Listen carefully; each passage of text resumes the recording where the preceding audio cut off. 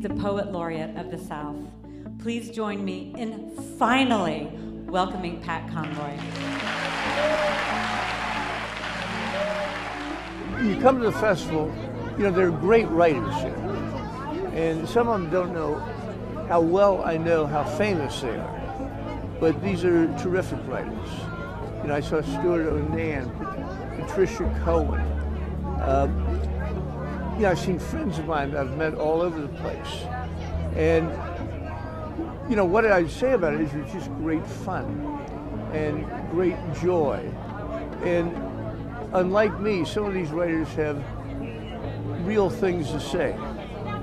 And they can impart knowledge and wisdom. I can't. So I just tell stories about my incredibly screwed up family.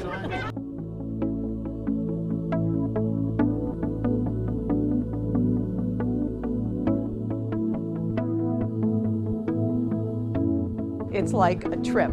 Everybody is so exuberant and excited, and the people have been so fun. I've gotten at least 50, 60 hugs from people I didn't even know, and it's been great. I mean, the energy, the buzz, the feel, the vibe, it feels more like a concert than it does a book festival to me, you know? But it's been such a great, great experience.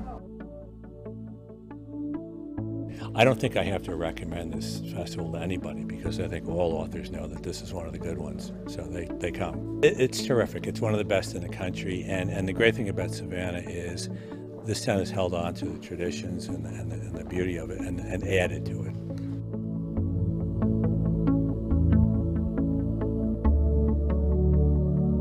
The 2017 Savannah Book Festival is celebrating its 10th anniversary this year, and we're very pleased to be able to offer probably the most diverse slate of authors that we've ever had in the history of the festival.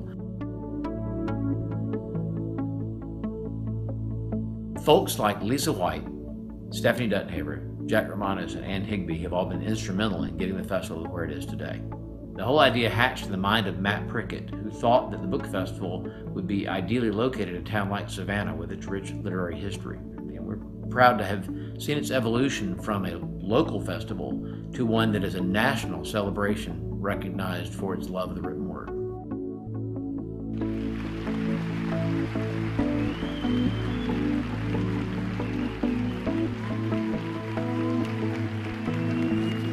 Oh, I would say come here in a minute, but stay longer than I can this time because there's a lot to see and a lot to do.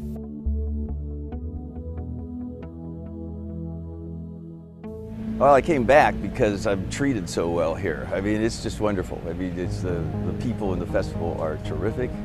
They give each author a host, and the host is like your chauffeur and general, you know, knockabout, get things done for you. And Scott Richards, who was mine, it just was wonderful. Took us to the beach, gets us places on time, and it's so well organized.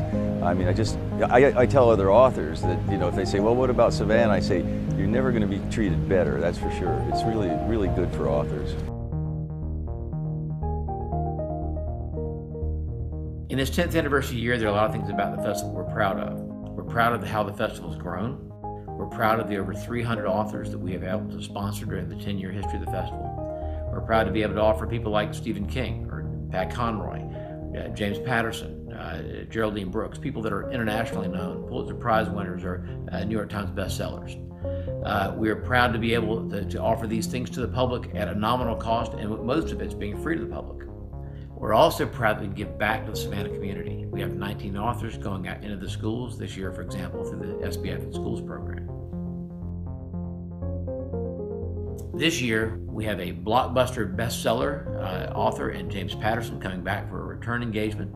We have the National Book Award winner in Colson, Whitehead. And in our first for the festival, we have Christina Baker Klein debuting her latest novel at the festival for the very first time. Looking forward to another great festival. It's going to be a wonderful year, and I'm excited to be able to lose myself in books once again.